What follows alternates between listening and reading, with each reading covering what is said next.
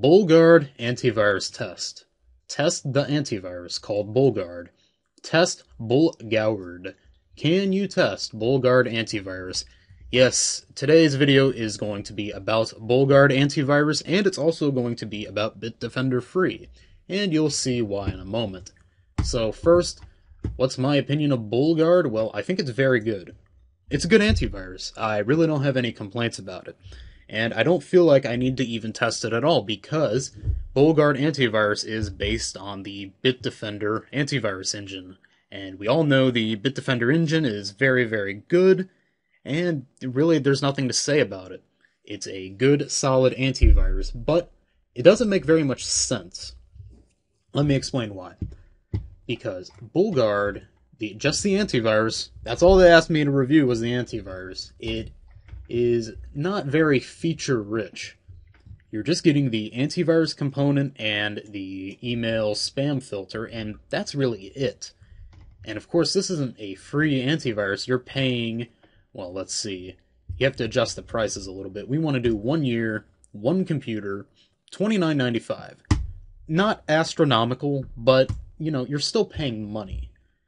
When you could get the original version, which is, of course, Bitdefender Antivirus that uses the Bitdefender engine for one PC, 1 year, $39.95, so $10 more, but you get a lot more features with this, such as whatever this is, one-click security, some different profiles, startup optimizers, some kind of online payment thing.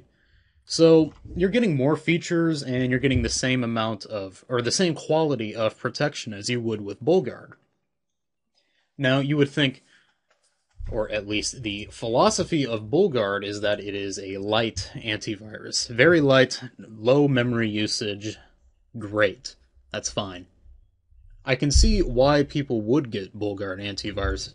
You know, you don't really need all these backup and vulnerability and parental controls and all this garbage like that. You don't really need that in an antivirus. Most of the time, this one-size-fits-all kind of security software isn't all that great. You know, jack of all trades, master of none. But if you want a light antivirus that's based on the Bitdefender engine, or a good antivirus engine, why not just get Bitdefender Free? Yeah, this is probably one of the most underrated free antiviruses there is. And not a lot of people know about it, or at least as far as I can tell. This is the antithesis of the heavy, bulky, one-size-fits-all antivirus, such as Avast Free. This gives you just antivirus, and nothing more. Let me try to show you. And we, of course, are using Windows 10, trying to get adjusted to its quirks. So, we're going to be doing a bit of a demonstration with Bitdefender Free, and then we're also going to, well, that's what we're going to do. We're going to demonstrate it and then see how it does against some online links, because I'm curious how it handles them. So, of course, this is completely free, and one thing I definitely like about Bitdefender Free is that it's not really an advertisement for the full version. I think of Avast and AVG as essentially shareware. They're constantly bugging you to buy the full version, and you know you're using a GIMP product, even though the protection is good.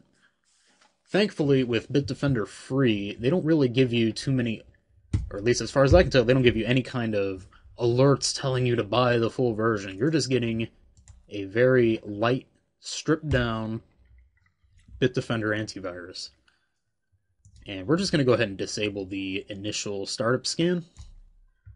So now it is installed, loading user interface, it's doing an update on its own, and this is it. This is the whole antivirus. There is not much else here. And of course they use sort of the same system as Avast. I don't know why I'm tripping on my words right now.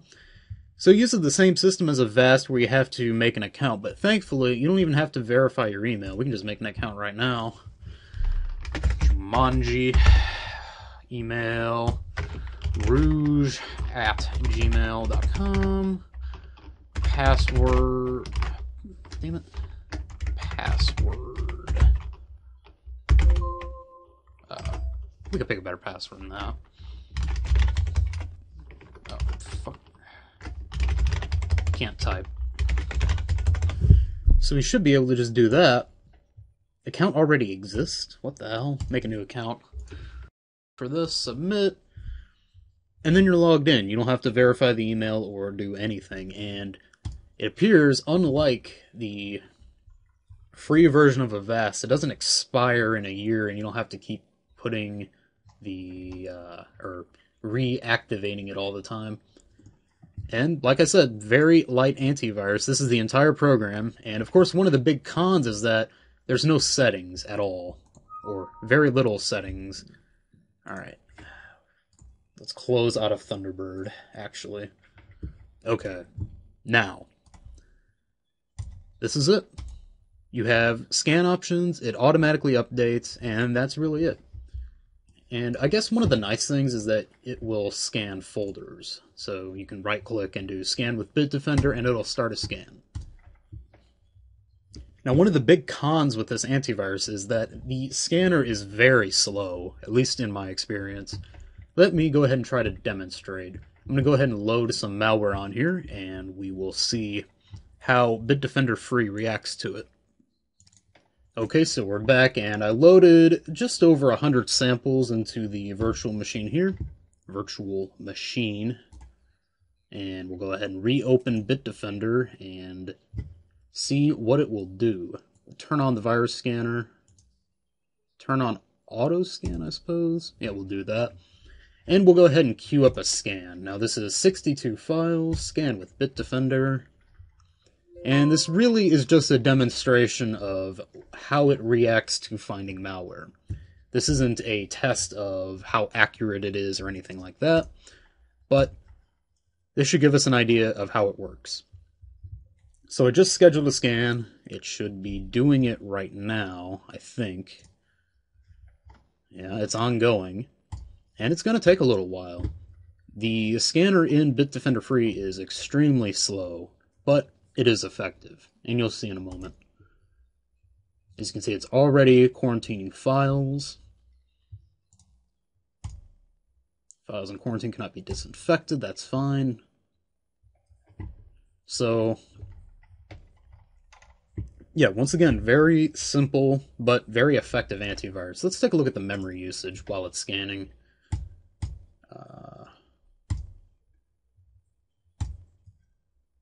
Oops, let's do that, I think.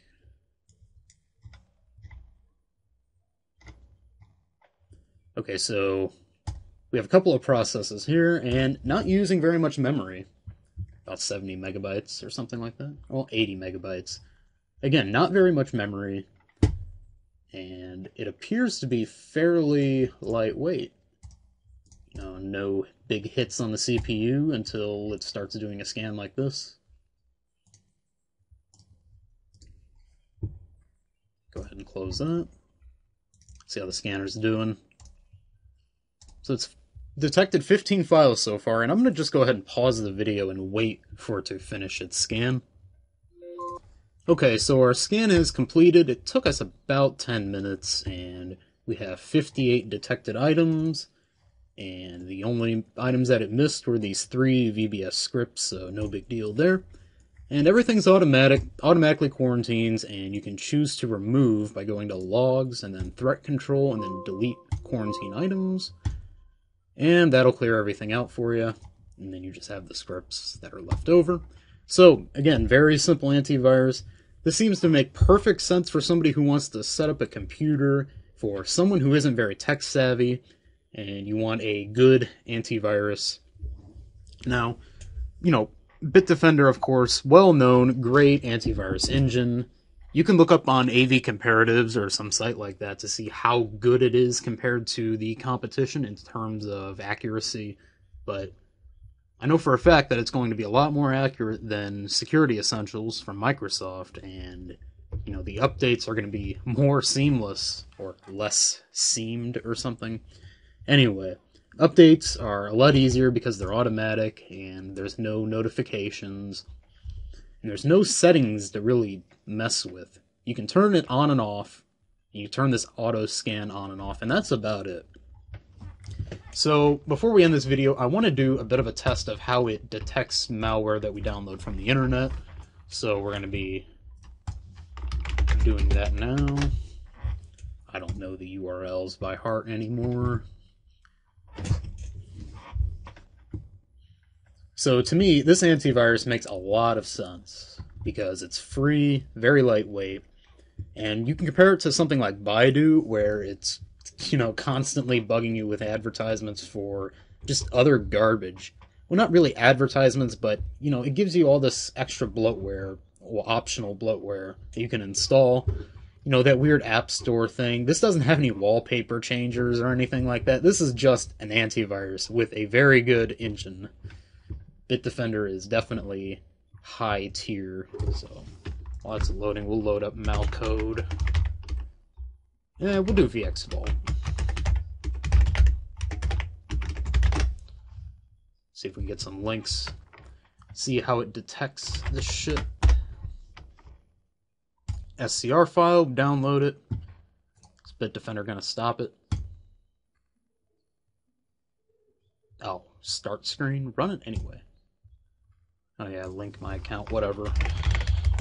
Run it. Let's see what Bitdefender can do. Is it gonna do anything? Okay. I don't think it did anything. Let's try another file. Oops. 404. And I really have no idea how this is gonna go. Save it. Run it. Failed. What happened? Ooh, quarantined a threat. Very nice. A cookie. Wow. Great threat. Clear list. Get out of my face. Let's try some of these on CleanMX. Try another one. There we go. Save that file.